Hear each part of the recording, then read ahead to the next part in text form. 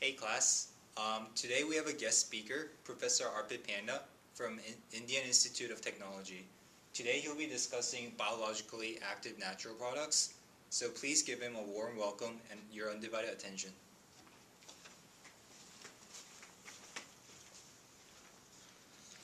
Namaste. My name is Arpit Panda. I'm Professor of Organic Chemistry at Indian Institute of Technology, Kanpur. I feel very privileged to be talking to all these talented and interested individuals.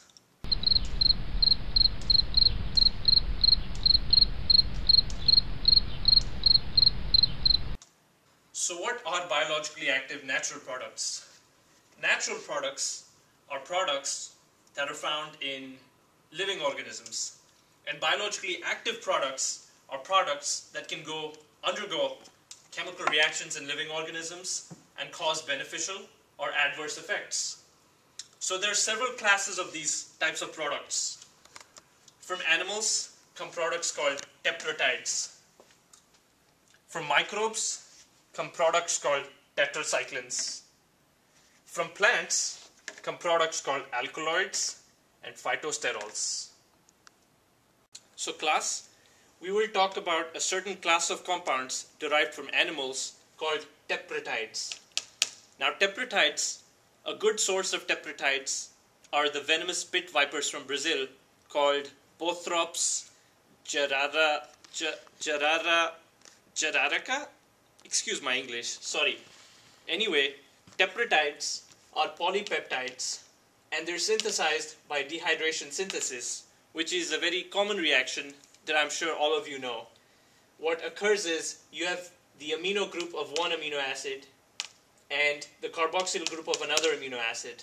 The OH group leaves from this amino acid and the H leaves from this one, and water escapes, and you basically have a peptide bond formation.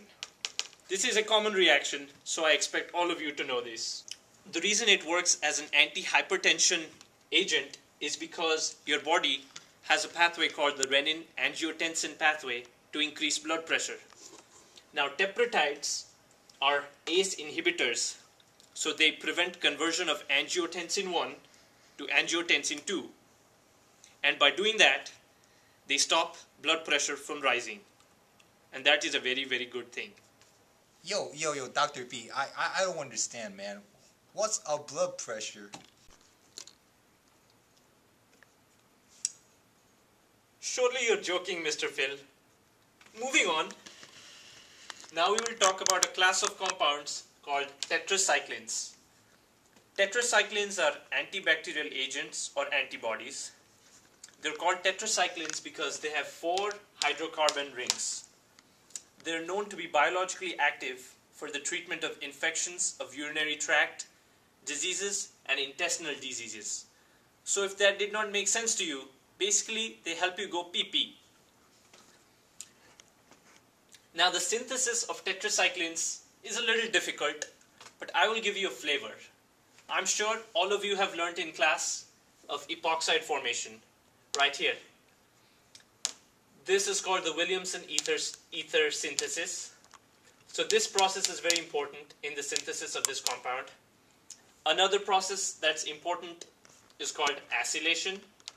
And here is an example of Friedel-Crafts acylation.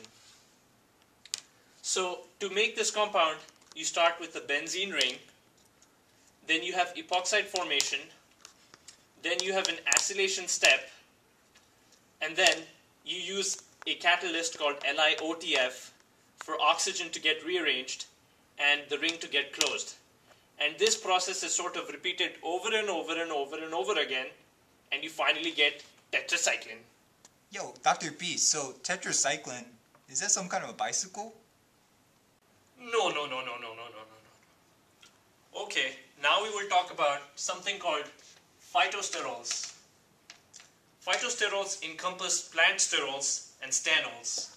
So all these compounds are actually steroid derivatives. And they have 3 hexane rings and 1 pentane ring. So that usually forms the backbone of all these compounds. You will be interested to know the effects of these compounds. They actually lower cancer risks and reduce cholesterol levels. And that is very important to me because, we all eat curry every day. So one example of phytosterol is beta-cytosterol. This is a very famous example, and here is the structure. It looks very much like cholesterol, our good friend. Now, synthesis of phytosterols is beyond the scope of this lecture. So now we will talk about our last set of compounds called alkaloids. So alkaloids are derived from plants, and examples include morphine, cocaine, digitalis, quinine, and nicotine. Specifically in class today, we will talk about cocaine. I hope you have never tried it. When I was a young kid, they put cocaine in baby powder.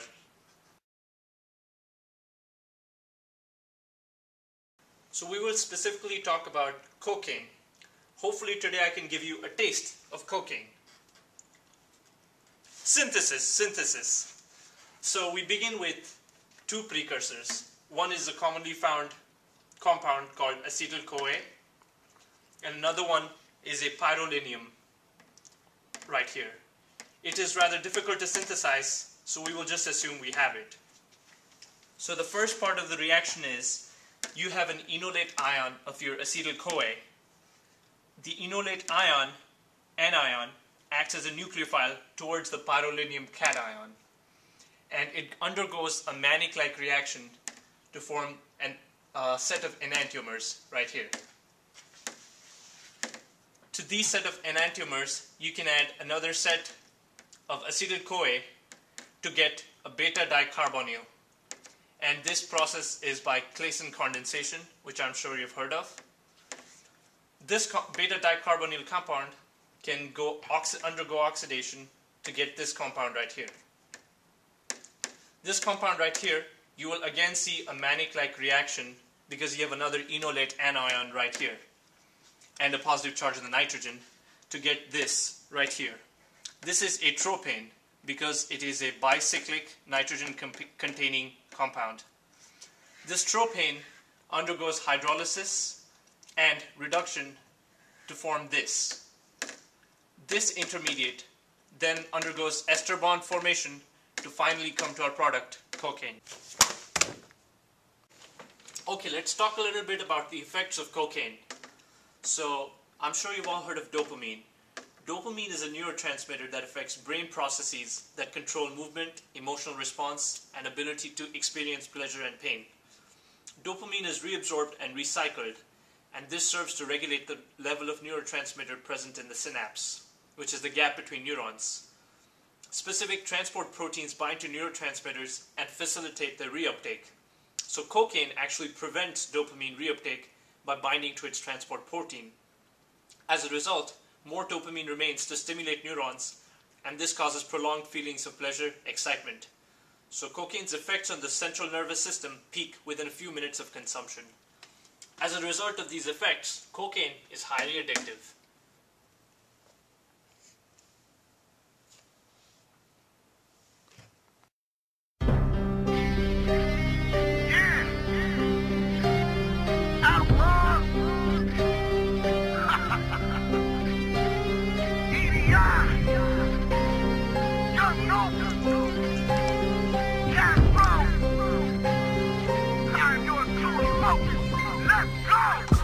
Now you done heard a lot of talk about me and my effects, them bam worldwide, all natural.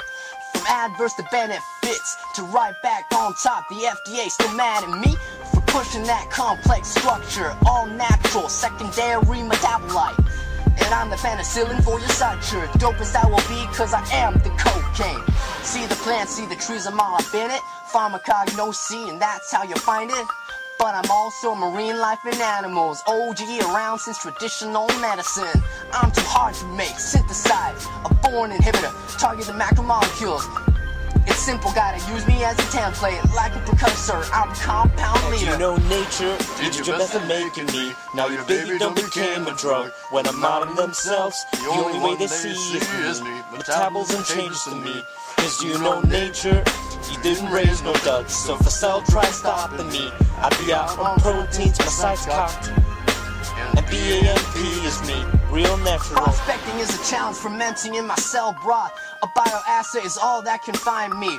Isolate me and take me to purify. Back to the basic pH full of nitrogen. Power to the active group, a lot of power in neurons. We the block for the pathway, the analog of dopamine. Alkaloid BAMs, we still in the game. Years later, more drugs and the source is the same. Straight neurotransmitter, making them fire. Testing all day to find the pathways. We're getting the truth of how the cells work. Playing God with the circuits. I seen BAMs put papers in the journals of science. They say tetratype don't live that long. Too many hard stop.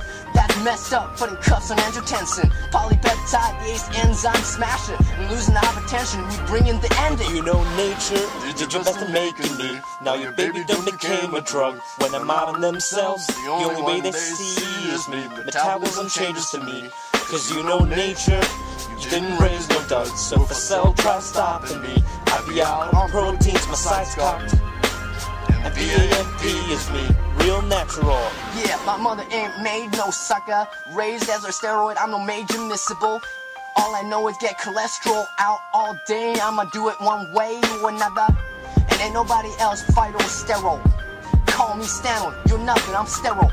Mix a little bit of hydrogen with big rings in my core, and you got me. Real analog, I never cholesterol. With active competition, I absorb better in the stomach. And I keep you well, good condition. Don't you wanna be like me when you grow up? A piece of tetracycline, good binder. Cells want proteins, I got the protein blocker. Ribosomes, that's my goal. Plus disease, that's an antibiotic. So class, can someone give me one example each of every single class of compound that I discussed today?